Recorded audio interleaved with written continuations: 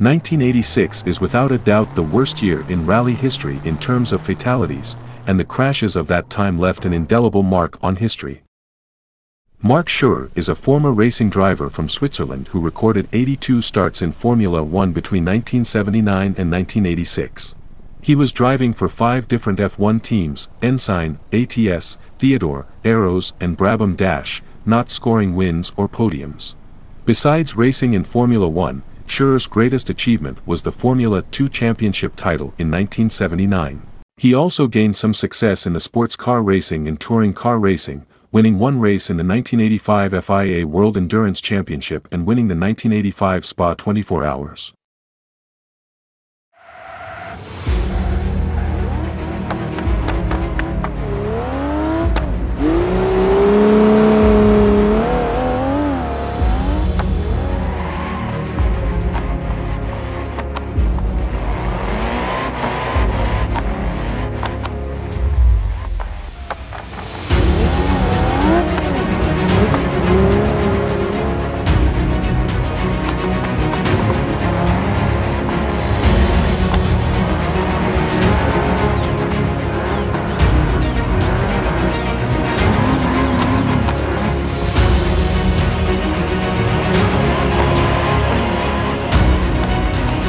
While running in second position of the 1986 ADAC Hessen Rallye, Marc Surer lost control of his Ford RS200 in a fast right-hander.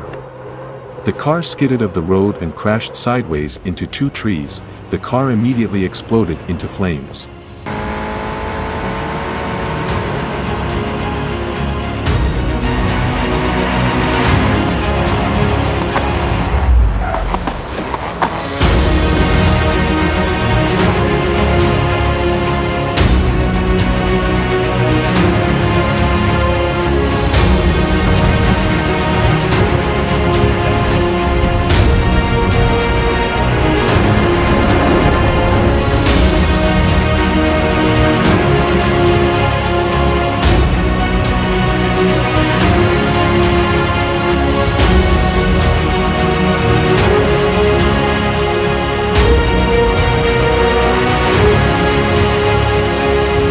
Marc Surer suffered multiple fractures and burns, but he survived because he was thrown out of a car. His navigator Michel Wyder burned out to death inside a car. Surer remained comatose for 3 weeks. 1986 was turning into a dark year for the rallying community, with the deaths of Henri Toivonen and Sergio Cresto.